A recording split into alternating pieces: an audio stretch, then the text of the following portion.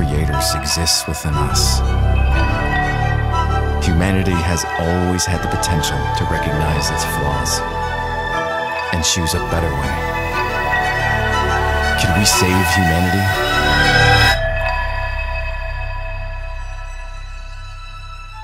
Was bringing her here the right choice?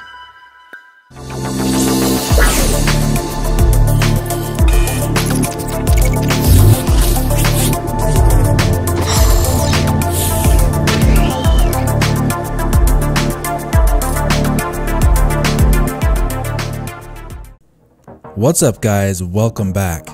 Now this is another in-depth technical discussion that I've been wanting to do for a while now, and now that there is more info that continues to be revealed, it makes sense to dive into this now. So thanks for joining, thanks for subscribing, and thanks for showing your support and hitting the like button. You really are helping out by doing that and getting more eyes on the content going forward. So first things first, some of you have asked me on Twitter about this regarding the new Nvidia Shield TV Pro, which leaked on Amazon and then removed a few days ago.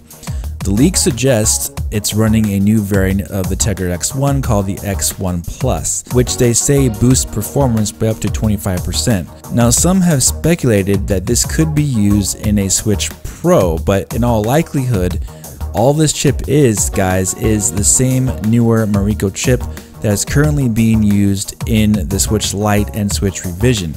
Remember, the Nvidia Shield TV is not portable. It's a small device that plugs into your TV only, so it doesn't necessarily have to worry about its clock speeds being limited in a portable mode or docked mode, and it doesn't have to worry about battery savings. So this new Shield TV sounds like it's simply able to hit higher boosts of performance while staying within its TDP range. The Switch Revision, on the other hand, runs at the same clock speeds as the original Switch, but it's far more energy efficient on its battery. But no doubt, if the Revision was clocked higher than the original Switch, like many modders are currently doing already, the performance gains will likely be over 25% easily, but at the cost of the battery, of course, which will likely bring the battery back to the regular Switch OG range or so, give or take.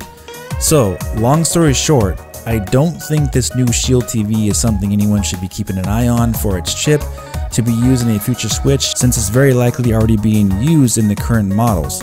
Also, again, if you're a new subscriber, since a lot of you are, be sure to watch my ultimate new Switch info video where I go over all the public information, including evidence of Nintendo working on a customized multi-threaded SoC. So with all this info we've uncovered here, the new technology we discussed, and the more new technology to discuss in this video even, and the recent continued new security exploits found in the Tegra X1 processor, it's looking less and less likely Nintendo will use anything related to the Tegra X1 going forward. And honestly, in my opinion, guys, that would be a smart choice by Nintendo at this point. So now we'll get into the main course of this video, the next generation of gaming for Nintendo and the industry. Now, despite what some may think with where Nintendo is currently headed with the Switch, the fact remains that with every new console generation, Nintendo has always released a new flagship console around the same time as the competition, and there has always been competition besides in the NES days at least.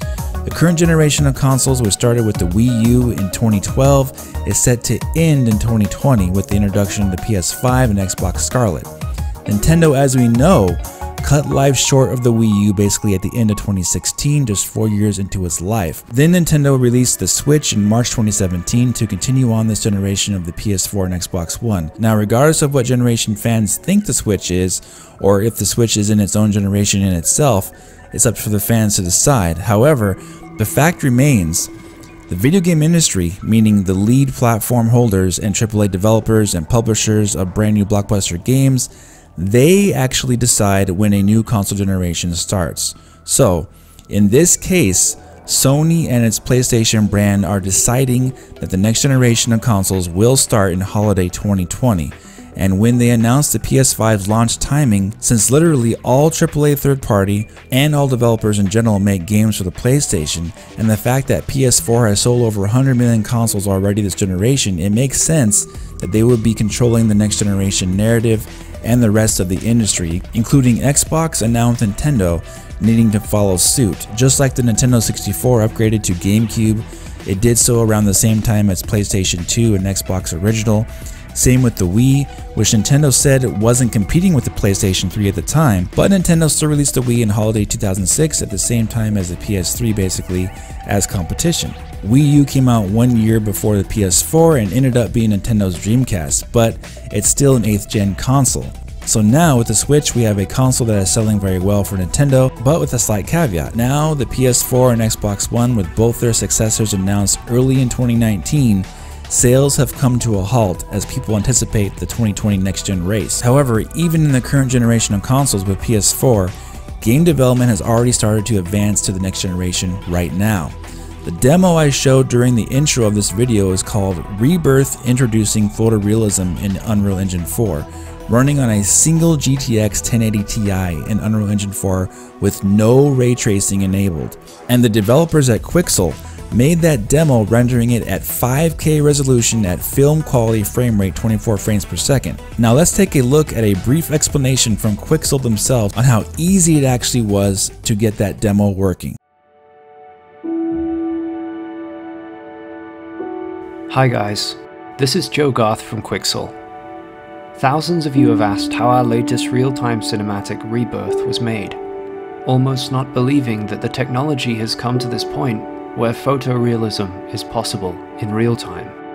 But we're here to tell you that finally, photorealism is now not only possible in real time and for games being made right now, but that when you use these cutting-edge real-time tools and assets, it's incredibly easy. What you see is not pre-rendered. This is running in real time on a mainstream gaming computer with a single 1080 Ti. Not only that, this is a fully interactive world. It's completely playable. I'm just going to jump into the game here and have a quick run around the scene. So as you can see, you can fully interact with the physics objects of the scene. Everything has collisions.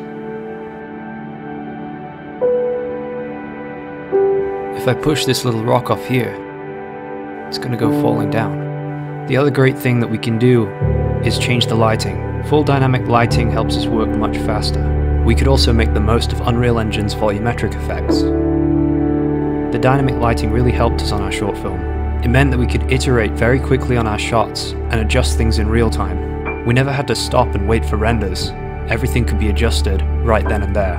Here you can see me tweaking the fog and some of Unreal Engine's post-processing effects, like chromatic aberration, vignetting, and film grain. There's no smoke and mirrors here, guys. There's no real-time ray tracing, just the vanilla version of Unreal Engine 4, combined with the photorealistic and massive Megascans asset library, fully optimized for games and VR out of the box.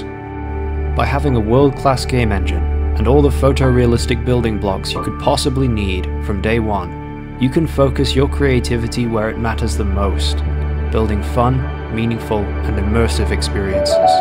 We are one step closer to fully interactive worlds, indistinguishable from reality. Okay, so these photoreal assets called Megascans are currently already being used in games coming out this year in 2019, such as this month's release of Call of Duty Modern Warfare. Modern Warfare uses basically the same process they are calling photogrammetry, where they take real-world photos of buildings, guns, landscapes, and scanning them into a game, and of course making edits to the triangle count and scaling it down for current-gen consoles where needed. This adds a new level of realism to games, and it's going to be something next-generation consoles use in addition to real-time ray tracing to really take next-gen to a new level of photorealism. Now obviously, since AAA developers are already making games that use this technique right now for current gen, you can bet going forward for PS5 it will be commonplace for this in games like Assassin's Creed, Tomb Raider, Battlefield, Call of Duty, Star Wars Battlefront, Final Fantasy, Monster Hunter, so on and so forth. Basically any and every AAA game will start using the process of Megascans in combination with real-time ray tracing. The most amazing thing about these processes, along with the added SSD drives, is that this will actually cut down on how long it takes to make a game. In the past, developers needed to create from scratch their own rocks with their own textures, build their own buildings, trees and grass, etc. But with photogrammetry and Megascans, which now they have thousands of those assets for use for developers, they can be used quickly and can be edited, stretched, and changed on the fly during the game making process. And I'll leave a link in the description for the full tutorial for you guys to check it out to see for yourself how it works. But also, even though ray tracing isn't required to make this look amazing, ray tracing will also cut down the work needed for developers to create their own light shadow maps and custom lighting, since real-time ray tracing will create its own light sources automatically if implemented to do that in next generation games.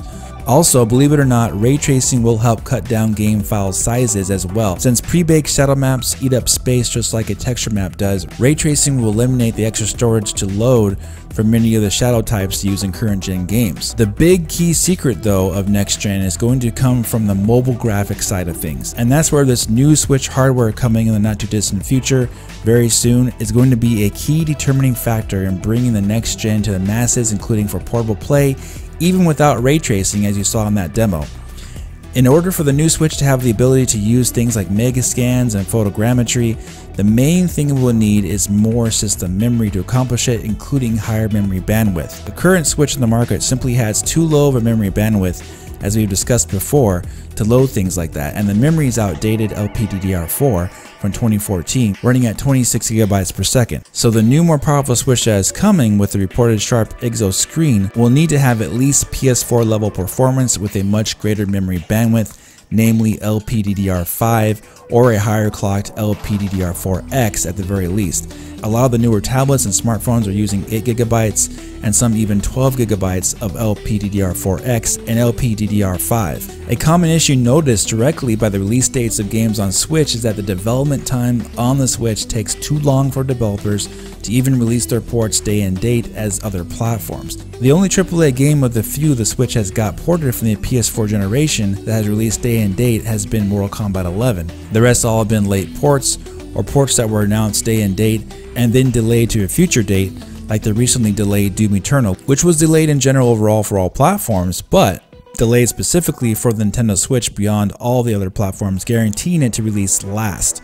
So moving forward, for both ease of development for Nintendo themselves and getting most, if not all, big AAA third-party ports and getting them day and date, this new Switch has the amazing potential to use the current breakthroughs in mobile technology that are now factually giving better performance than the base model PS4 in 2019 right now. Mobile devices like the Surface Pro X, the new iPad Pro, and the upcoming Samsung Galaxy smartphones, which will have RDNA Navi graphics. Not only that, but it was just reported a couple days ago that for notebook laptops, AMD will be releasing their brand new Ryzen mobile APUs with not only Navi graphics, but also one of the variants will come with a 12-core Zen 2 processor running at 15 watts. 12 cores at 15 watts, guys, that's absolutely incredible, which proves that the Surface Pro X's SoC, the SQ1, is legit, since it was reported to run at 2 teraflops at 7 watts.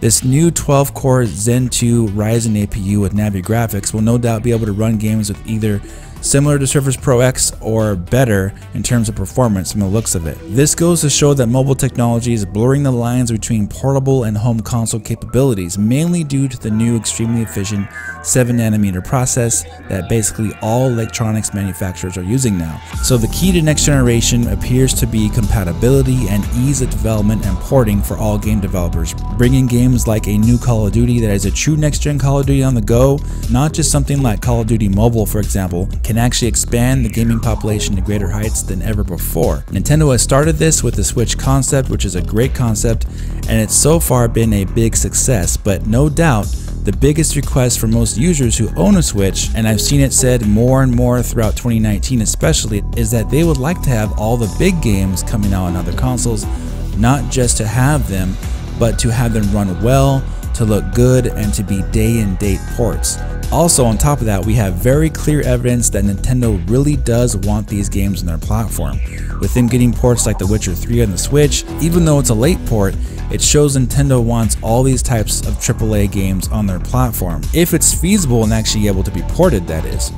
So in my opinion, what you are seeing on Switch with games like Skyrim, Doom, Wolfenstein 2, Mortal Kombat 11, and The Witcher 3 is a preview of things to come from Nintendo going forward. The Switch has passed the test. Nintendo fans want these AAA games on their platform. Now Nintendo will be going all in, so to speak, and put all the recent breakthroughs in mobile technology to use by releasing the next new iteration of the Switch that will effectively transition Nintendo into the next gen smoothly when PS5 and Xbox Scarlet release in holiday 2020. All the public evidence has been shown, all the reports have been made, and all the history of Nintendo always releasing a new console in time for a new generation of consoles is all lining up to happen exactly on schedule. The future is bright and the technology is ready. Alright guys, thanks so much for watching and all your support. If you enjoyed this video, please hit the like button, share it with others, subscribe to the channel, and I'll talk to you very soon in the next video. Have a great day.